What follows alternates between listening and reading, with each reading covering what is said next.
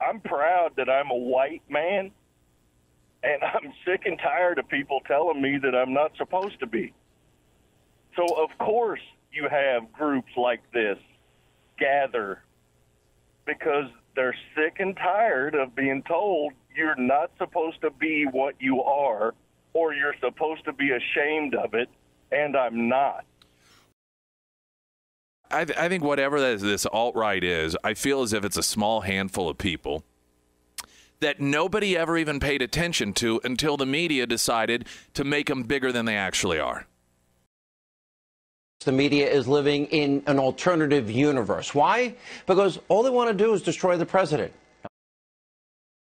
People out there, they're just never going to be satisfied with what he says. So he's not, no matter what he says in response to any crisis, they're going to ridicule him or satirize him or say he's dumb or say he doesn't really care or he's an egomaniac or, pick your poison. Do we know which of these groups it was? Was it alt-right? I mean, was it neo-Nazi? Was it white nationalists? Were they KKK officially? Who was it that brought them all together? I would argue most people don't know. They just know that the media is calling them all these awful things, so we know that they're racist, right? And so they had it coming. We got to stop being spoon-fed stuff from the media. Black people and white people who were never slaves are fighting white people and others who were never Nazis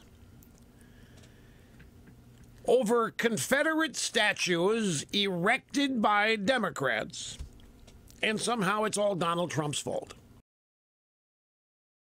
Never in my life have I had somebody, when they talk about where they stand on things, people that say, I'm real conservative, or, I'm hardcore Republican, or, well, I'm kind of middle of the road, or I'm a Trumpster.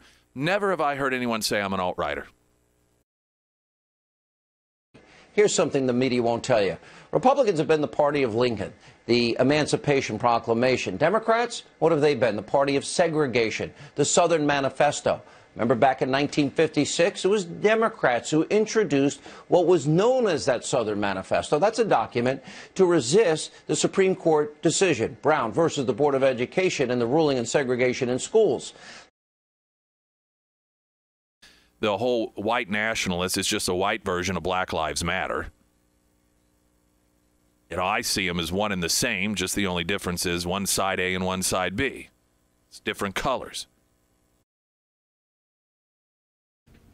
You disagree with the premise? 99% of all violent protests and riots in this country start and are engineered and practiced by the left? And only Trump would even mention the incessant, monstrous violence that was coming from the other side. You realize how messed up things are, where a president says all violence is messed up, and he gets criticized for that? For saying there's no room in this country for any of this sort of violence from one American to another, no matter what the reason is, there's no place, and he gets condemned for it? Because he's supposed to pick a side? I preferred him condemning the violence on both sides, because most of the violence up until now, really basically since, well, for at least a year now, these violent leftists, many of them with Antifa, they call themselves, showing up with weapons, often in masks. They shut down a Trump rally in Chicago more than a year ago, in San Jose, a Trump rally. We completely disagree with everything these white supremacist groups stand for, believe in. They're not conservatives. They're not Republicans. We don't know these people. Small percentage of the population. But under the First Amendment in this country, they have a right to say hateful, awful, and even racist things, whether we like it or not. By the way, the one actual legal difference as opposed to a label you're going to put on them was that these alleged Nazis, some were, some weren't. There were a few Nazis, I guess. I mean, I'm not one of them, but that wasn't all it was. They had a permit to speak, and they were never allowed to speak. Let me bring in Ellis Toad. Anti-fascist disrupted a legal gathering. Well, it's rewriting history. One of the well, it may arguably be the only way that you can really truly destroy a country and recreate it,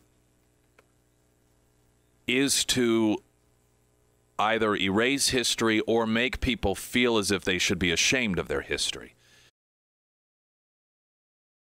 The Civil War was not about slavery. It was about interstate commerce. But these people who want the monuments removed don't know that. And they're believing what the government tells them. He goes, where does it end?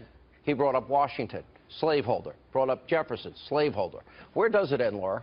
Well, where is the litmus test? Where is it written? I understand that there's this newfound outrage and level of offense that it has reached this fever pitch about these statues. I mean, I think a lot of people have driven by these statues probably for decades and never thought twice about them. But now they've become a political symbol. And if it's a symbol that represents the racist past or any vestige of a racist past of the South, then they're going to be able to say, well, then that has to go too. I don't know how far they want to take it. I said this morning maybe they'll take it to certain books that they think are offensive. Or